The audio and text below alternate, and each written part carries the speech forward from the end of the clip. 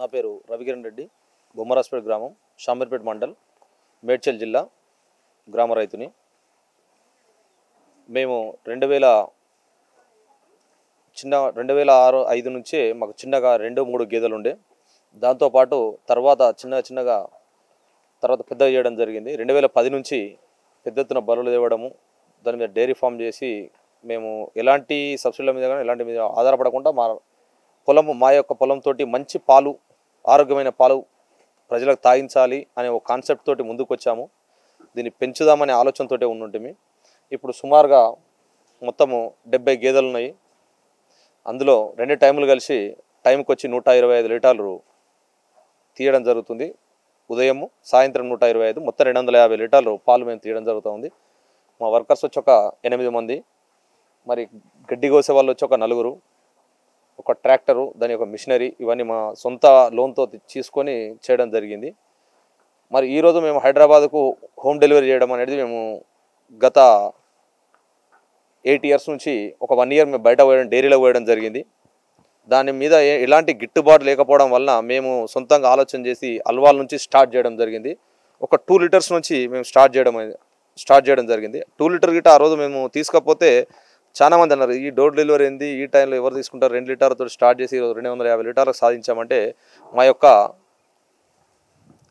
పాల యొక్క గొప్పతనం, మా గొప్పతనం కంటే ఎక్కువ మా యొక్క పాల యొక్క గొప్పతనం, మా యొక్క పెట్టే పశుగ్రాసం కానీ, దానా కానీ, ఇతర అన్నీ మనకు భూమి నుంచి తీసుకునేవి, మన రైతుల నుంచి తీసుకునే ఆర్గానిక్గా తీసుకుంటూ ఉంటాము. ఎందుకంటే పశువుకు ఎలాంటి ప్రోటీన్ ఇస్తే మనకు ఎలాంటి ప్రోటీన్ అయిన పాలు వచ్చి ఈరోజు ఆరోగ్యవంతంగా ఉంటామంటే, నేను పుట్టిన పిల్లవాడి నుంచి గిట్టిన పెద్దవారి వరకు పాలు కావాలి. కాబట్టి మేము మంచి పాలని తాగించాలని ఆలోచన. అంటే ఇక రైతులకు చేరు కావాలంటే ఇప్పుడు 9 ఏళ్ళ కష్టము, ఇంకొక 9 ఏళ్ళు పడతా, 5 ఏళ్ళు పడతా, రైతులకు తెలిసి ఉండాలి, రైతుల నుంచి కస్టమర్ తెలిసి ఉండాలి. ఎందుకంటే ఈరోజు జరుగుతున్న కల్తీని మా ద్వారా కొంతమంది చూసి నేర్చుకోవాలని మేము అంటా ఉన్నాము.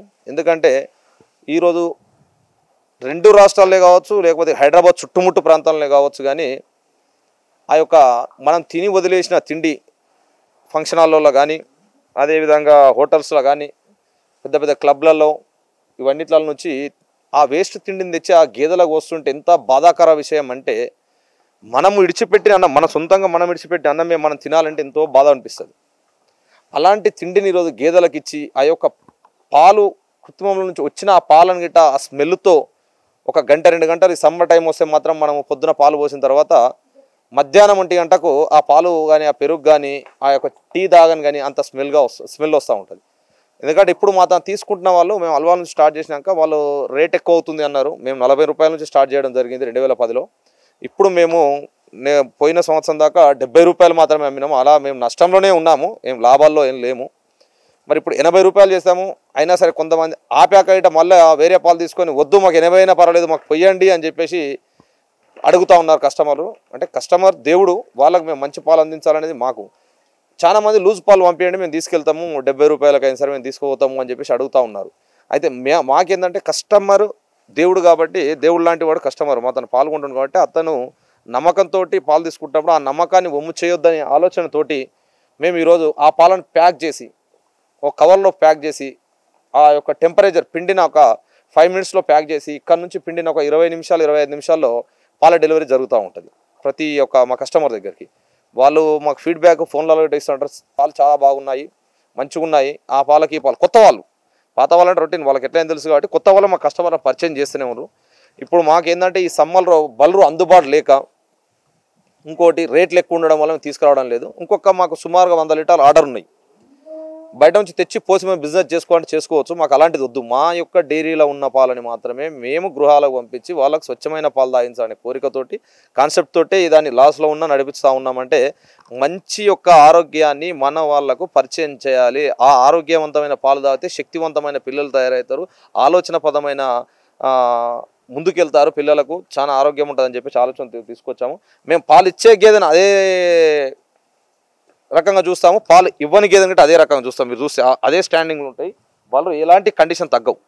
ఇప్పుడు చాలామంది డైరీలకు వెళ్ళండి, మీరు చూడండి. మేము మా డైరీ గురించి గొప్పతనం కాదు, వేరే డైరీలకు వెళ్తే ఏమవుతుందంటే, అది గర్భం దాల్చనీకి ఈ యొక్క తిండి, వేస్ట్ తిండి ఏదంటే మన హోటల్స్ తిండి తింటే అలా హీట్ పదార్థం ఎక్కువ ఉండడం వలన ఈ మటను చికెన్ కొవ్వు పదార్థాలు ఎక్కువ ఉండడం వల్ల ఆ గేదె బాగా లావ్ అయిపోయి వెయిట్ పెరగడం వలన అది గర్భం దాల్చడానికి చాలా అవకాశాలు తక్కువ ఉంటాయి. అలాంటి టైంలో వెటర్నరీ డాక్టర్లను కానీ ఎవరు సంప్రదించినా ఈ ఫ్యాట్ వలన గర్భసంచికి అందలేని అవి యొక్క ఉంటాయి కాబట్టి అలాంటి గేదెలను ఏం చేస్తారంటే కేజీ లాగా మన కటిక వాళ్ళకు అమ్మడం జరుగుతూ ఉంటుంది. ఇప్పుడు మనకి ఇక్కడ ఎర్రగడ్డ దగ్గర సంత సాగుతుంది, అక్కడ చూడొచ్చు. ఎందుకంటే ఆ బర్రె ఆ సంవత్సరం గర్భం దాల్చకపోతే రైతుకు చాలా నష్టం, గర్భం దాల్చకపోతే చాలా నష్టం. కాబట్టి ఆ రైతు అమ్మడం జరుగుతూ ఉంటుంది. అదే మనము ఎండుగడ్డి, కుట్టి, పచ్చిగడ్డి, పల్లిపిండి, పత్తిపిండి, కందిచున్ని, గోధుమ పొట్టు ఇలాంటివి మనం ఇస్తే ఏంటంటే అవిటి కరెక్ట్ అయిన కండిషన్లో ఉండి కరెక్ట్ టైంకు మనము సుమారుగా 6 మంత్ విండగానే మనం 6 నెలలు విండగానే అది హీట్కి వస్తుంది. హీట్కి వచ్చినప్పుడు మన దాని ఒకటి దున్నపోతుని ఉంటుంది. ఆ హీట్కి వచ్చినప్పుడు దాన్ని వదిలేస్తే అది గర్భం దాల్చడం జరుగుతూ ఉంటుంది. కాబట్టి అలాగా మనం మెయింటైన్ చేసి డైరీ ముందుకు పెరుగుతూ ఉంటుంది. డైరీ పెరగాలంటే మనం మెయిన్ ఏంటంటే హీట్ 5 to 6 మంత్లో దాన్ని చూసుకోవాల్సి వస్తుంది. అంటే 5 to 6 మంత్ అంటే మనకు 10 లీటర్లు ఒక గేదె ఇచ్చేది 6 నెలలు ఇస్తుంది. మనకు ఒక గేదె కట్టిన తర్వాత 11 నెలలకు బిడ్డనివ్వడం జరుగుతుంది. కాబట్టి మనం ఏమి ఇచ్చినా గేదెకు గ్యాప్ మనం ఒక 4 months గ్యాప్ ఇచ్చినామంటే రైతు లాభాల దారిలో ఉంటాడు. ఎందుకంటే గేదెను కొనడం కంటే గేదెను కట్టించి దాన్ని మళ్ళా ఈనిచ్చిన తర్వాతనే రైతుకు లాభాలు అనేది జరుగుతూ ఉంటాయి. కావున ప్రతి ఒక్కరి గిట దయచేసి ఈ హోటల్ తిండిని మానేసి మంచి ఫుడ్ను పెట్టి రేట్ ఎక్కువ తీసుకోవాలని చెప్పేసి నేను మనవి చేస్తూ ఉన్నాను. అదేవిధంగా కూడా గవర్నమెంట్ దృష్టి పాడి మీద చూపాలని చెప్పేసి నేను కోరుతా ఉన్నా. ఎందుకంటే పాడి మీద పెంచితే యువకులు ఈరోజు 10వ తరగతి కానీ ఇప్పుడు ఇంటర్ కానీ చేసిన వాళ్ళకు ఉద్యోగాలు లేవు. పాడి మీద పెంచితే 50% to 60, 70, 80% అంటే కులాలకు అతీతంగా తీసుకొని పోయి ప్రతి ఎవరైనా సరే డైరీ పెట్టుకొని మీ పొలం ఉందంటే డైరీ పెట్టుకోనికి 60 నుంచి 70% సబ్సిడీలు ఇస్తామంటే సుముఖంగా రైతులు ముందుకు వచ్చి వాళ్ళ పిల్లలకి గిట్ట ఇప్పించి అదొక బిజినెస్లా ఏర్పరచడం జరుగుతూ ఉంటుంది. కావున అందరికి ప్రతి ఒక్కరి గిట్ట గవర్నమెంట్ దృష్టి సాగించి మరి ప్రతి ఒక్కరి గిట్ట పాడి గేదెలను గిట్ట సప్లై చేస్తే చాలా బాగుంటుంది గిట్ట నేను తెలియజేస్తూ ఉన్నాను. బొమ్మరాజ్పేట రైతుని, నేను యువ రైతునిగా నేను ఇది ఒక కోరికను నేను గవర్నమెంట్కి తెలియజేస్తా ఉన్నాను. ఇప్పుడు మనకు వచ్చిన గేదెల నుంచి వచ్చిన పెడం గిట్ట బయటకు మేము తోలడం ఉండదు, బయటకు అమ్మడం జరగదు. ఆ పెడని తీసుకొని మళ్ళీ అవిటికి ఇప్పుడు Co4, Co3 2 రకాల మన గడ్డి ఉంది, పచ్చిగడ్డి. మరియు మన వింటర్ సీజన్ వస్తే మేము లూసన్ ఇవ్వడం జరుగుతుంది. లూసన్ గిట్ట చాలా మంచిది గేదెలకు. లూసన్ గిట్ట వింటర్ సీజన్లో పెడతా ఉంటాము. మరియు వీటి యొక్క మూత్రాన్ని, వీటి యొక్క పేడ, కడిగిన పేడ మనకు లూజ్ పేడలాగా అయిపోయినాక 2 గుంతలు తీసుకున్నాం అక్కడ చెట్టు దగ్గర. ఒక్కొక్క గుంత వచ్చి 6 ఫీట్ల వెడల్పు, లోతు వచ్చి 10 ఫీట్ల లోతుతోటి మేము తీసుకోవడం జరిగింది. ఆ గుంతల చుట్టూ గిట్ట సెక్యూరిటీ పెట్టుకోవడం జరిగింది. ఆ ఒక్క గుంత నిండిన తర్వాత ఇంకో గుంతలకు ఆ నీళ్లు మలపడం వలన ఈ గుంతలో ఉన్న పేడను తీసి మళ్ళీ చెట్లకి వేయడము, అది మన గడ్డికి వేయడము, మరియు అక్కడ ఉన్న ఇంకో గుంత నిండే వరకు అది గిట్ట నిండిన తర్వాత ఇందులోకి అలా మార్చుకోవడం జరుగుతూ ఉంటుంది. వీటి శుభ్రపరచంగానే ఈ కాలువ వెంబడి ఓపెన్ కాలువ వెంబడి పోయినాక ముందుకు పోయినాక ఒక 200 మీటర్స్ అంటే వీటికి నలిమెల్ లాంటి దోమలు అలాంటి కరవకుండా 250 మీటర్స్లో మేము ఆ గుంతలు ఏర్పాటు చేయడం జరిగింది. ఆ పేడ అనేది లోపల పోయిన తర్వాత మీదున్న వాటర్ మాత్రం చేనుకు వారుతూ ఉంటుంది.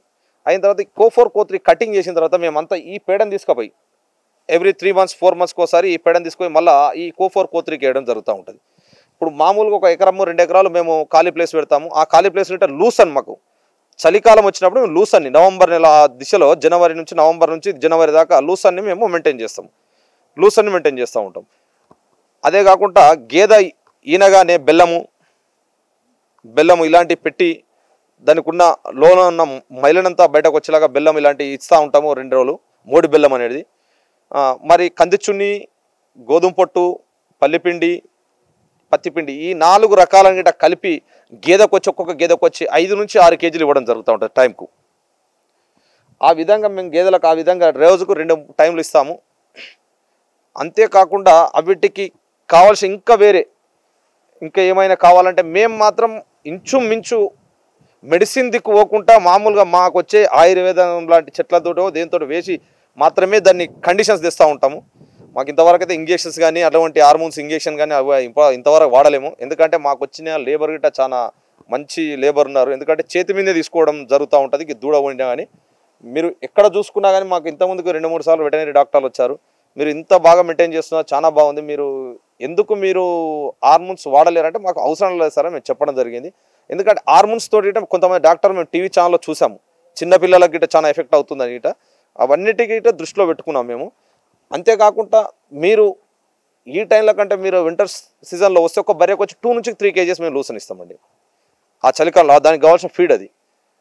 మేము వెటర్నరీ డాక్టర్లని సంప్రదిస్తూనే ఉంటాము, తీసుకుంటూనే ఉంటాం అవి. కాబట్టి ఆ విధంగా మా పేడ అందులో పోతుంది, అందులో వచ్చిన గడ్డి మళ్ళీ గేదెలకు వస్తుంది, మళ్ళీ రొటీన్గా మాదే చక్రం తిరిగినట్టు తిరుగుతూ ఉంటుంది.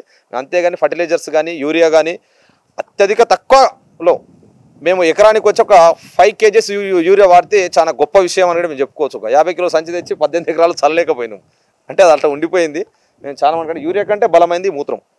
దాన్ని ఎంత మోతాదులో వాడాలో అంత మోతాదులో మా వాళ్ళు మలిపేస్తూ ఉంటారు. ఎక్కడ ఏ మడికి ఆ మడికి నీళ్ళు పోతాట్టుగా మేము మలుపుకుంటూ ఉంటాం రోజు. కాబట్టి మాకు ఇప్పటి వరకు అయితే మాకు ఫస్ట్ రిటర్న్స్ రాలేవు. మా దాంట్లో గేదె మాకు వచ్చినాక రిటర్న్స్ ఏమైనా కనబడతాయనే ఆలోచనతోటి మేము ఉన్నాము. దూడలు గిట్ట పోషణ గిట్ట బాగానే ఉంది. కాకపోతే కొద్దిగా మాకు వెటర్నరీకి సంబంధించిన కొంచెం డాక్టర్స్ దూరం ఉండడం వల్ల మాకు అందుబాటులో లేకపోవడం వల్ల కొంచెం ఇబ్బందులు ఉన్నాయి. ఆ ఇబ్బందులు గిట్ట మా వాళ్ళకు చూపించుకున్నాము, నేర్పించాము. దాన్ని బట్టి మాది నడుస్తూ ఉంది. ఇప్పుడు మనకు ఎండాకాలం రాగానే చాలామంది గేదెల్ని అలా వదిలేస్తూ ఉంటారు. దానివల్ల దిగుబడి మన పాల దిగుబడి తగ్గిపోతూ ఉంటుంది. దానికి మేము కొన్ని ఛానల్స్లో కానీ కొన్ని వెబ్సైట్లో చూస్తే ఫాగర్స్ అవి తీసుకొని వచ్చిన తర్వాత మాకు బయట ఒక 40-42 డిగ్రీస్ ఉంటే మాకు వచ్చి 20-21 డిగ్రీస్ 30 డిగ్రీస్ వచ్చేలాగా మెయింటైన్ చేయడం వల్ల మాకు దిగుబడి పెరిగింది, పాల దిగుబడి.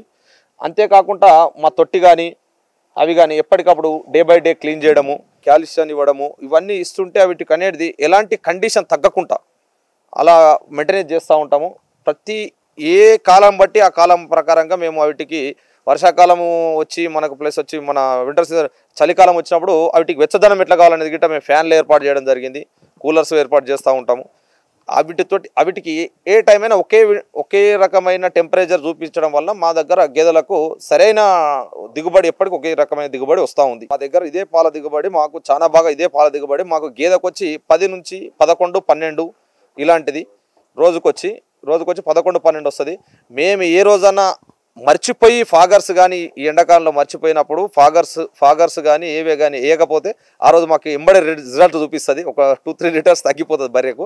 కానీ మేము ఏవి గిట మేము సీసీ కెమెరాస్ ద్వారా మేము బయట ఉన్నా కానీ మా ఫోన్లో చూసుకొని ఎప్పటికప్పుడు అలర్ట్ చేస్తూ ఉంటాము మా యొక్క లేబర్స్ను. మనకు బోర్ నుంచి వచ్చే మంచినీటి అంటే ఉప్పు పదార్థం లేకుండా మంచినీళ్ళు వచ్చేటి మేము గేదెలకు ఇవ్వడం జరుగుతూ ఉంటుంది. దాన్ని వాటర్ గిట్ట మేము ఒక 10 నుంచి 15 రోజులకు ఒకసారి వాటర్ టెస్ట్ చేపిస్తూ ఉంటాము. అందులో ఎలాంటి మరమర్చి పొరపాటున ఏదన్నా ఇక్కడ లీకేజ్ వాటర్ వచ్చినా ఏదో వచ్చినా మాకు టెస్టులు చేపించడం వలన మాకు రిజల్ట్ తెలుస్తూ ఉంటుంది. మరి పొద్దున సాయంత్రం మధ్య 3 టైంలు గేదెలను కడగడం ఉంటుంది ఎండాకాలం వస్తే. అదే వర్షాకాలం చలికాలం అయితే 2 టైంలు కడుగుతూ ఉంటాము. అంతేకాకుండా ఈ 3 టైంలు కడిగినందుకు దానికి చాలా చల్లదనం ఉంటుంది. ఎందుకంటే దాని మీద కడిగిన తర్వాత ఫాగర్స్ ఉంటాయి. ఫాగర్స్ తర్వాత గిట్ట నీట్గా మా లేబర్స్ పొద్దున సాయంత్రము ఎలాంటి పేడ అలాంటివి అంటకుండా గేదెలను మెయింటైన్ చేస్తూ ఉంటాం. ఈరోజు ప్రతి ఒక్క యువత గిట నా ద్వారా నేను తెలియజేసేదాన్ని, ప్రతి ఒక్క యువత గిట వేరే దారిలో పోకుండా ఉద్యోగాలు లేవని బాధపడకుండా మరి గవర్నమెంట్ని సంప్రదింపులు చేసి బ్యాంకులను సంప్రదింపులు చేసి గిట మీరు 1, 2, 3 ఇంటికాడ ఉన్న ఆడవాళ్ళకు కానీ మరియు ఇక్కడ ఎందుకంటే వ్యవసాయం మీద ఆధారపడ్డ ఆడవాళ్ళకి కానీ 1, 2 గేదెలు పెట్టుకుంటే మంచి ఆదాయం వచ్చేలాగా దాన్ని చేసుకోవాల్సిన అవసరం గిట్ట ఉంది. కాబట్టి మరి గవర్నమెంట్ ఆలోచించి ప్రతి ఒక్కరికి నిరుద్యోగ వ్యవస్థ నిర్మూలించాలంటే మన పొలం బడి ఉన్న వాళ్ళకు ఖచ్చితంగా పాడి ఇవ్వాలని చెప్పేసి నేను కోరుతా ఉన్నాను. ప్రతి ఒక్కరికి యువతకు చాలా వాళ్ళంతలో వాళ్ళు పిండుకొని ఈరోజు ఏంటంటే పిండి నేను ఈయన డైరీలో పోస్తా అంటే నష్టపోతాము. మనం ఇక్కడ నుంచి తీసుకొని డెలివరీ మంచి పాలను చేసి మంచి ఆరోగ్యవంతమైన పాలని మనం మంచి పాలు పోస్తే అక్కడ మనకు మంచి బాగుంటుంది, డబ్బులు వస్తాయి. కాబట్టి దాన్ని నేను మీ అందరికీ ముఖ్య గమనికగా తెలియజేస్తా ఉన్నాను ఈ ఛానల్ ద్వారా. ప్రతి ఒక్కరిగిట ఈ ఛానల్ ద్వారా చూసి మరి ఈ రకంగా మెయింటైన్ చేస్తే చాలా బాగుంటుందని మీరు మెయింటైన్ చేయాల్సిందిగా కోరుతా ఉన్నాను. దయచేసి ఈ యొక్క హోటల్ తిండిని మీరు బంద్ చేయాల్సిందిగా దయచేసి 2 చేతులు జోడించి నేను కోరుకుంటా ఉన్నాను.